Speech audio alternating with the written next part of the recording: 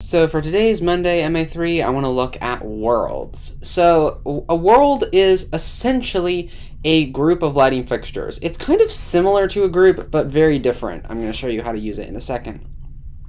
And worlds are very useful, especially on bigger shows. So let's say you're working on a bigger show and you have two programmers with two consoles that are linked together, all right?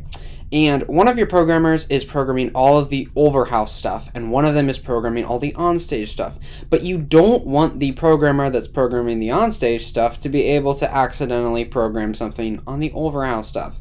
And so you make two worlds and assign them to different programmers. They're also kind of helpful if you just want to quickly go into a specific fixture type or a specific group and only be editing and be able to edit stuff in there. So I'm going to go to my preset tab. I'm going to take that. I'm going to go to pools, and I'm going to go to worlds. All right. And I'm also going to, actually, let me clear all of this out. I don't need any of this. But I do need my 3D window. So, alrighty.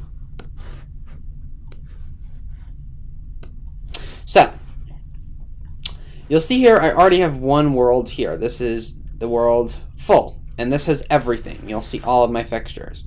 But now what I'm going to do is I'm just going to select my X4s. And I'm now going to go store, boom, edit option, and I'm going to label this name all X4s. And then I'm going to go and I'm going to clear that out. Now I'm going to select all of the VL 2500s or 2600s. And I'll go store, boom, edit option, VL 2600s. And now I have two worlds. So let's take a look at this. So now I'm going to go into my all X4s group or world, and you're going to see that I only see my X4s in the 3D window here. No other fixtures are showing up. And you're also going to see over here in the 3D World 2, all X4. So it tells me that so I don't get confused. And if I go to my fixture sheet, I'm also going to see the same thing here. I'm not going to see any of the VLs in this world. This fixture sheet only is showing the X4, so that's all that's in the world. If I go to my VL2600s, it's going to change, and now I only see my VL2600s.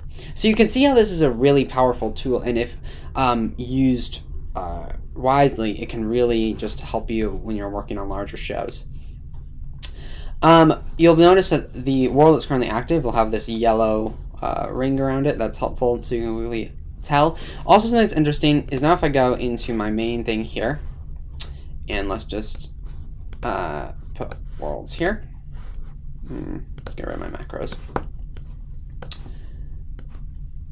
And I go to, those there. It will block out all of the presets that do not apply to that world. So, you can see here I can't select any of these groups here because it's only the X4s that I can select. I can't select any of the Gobo stuff or the Iris stuff because none of that is stored in this world. And if I go to here, the same thing will happen. It'll block out those groups. It'll block out some of the presets that only have data for the X4s.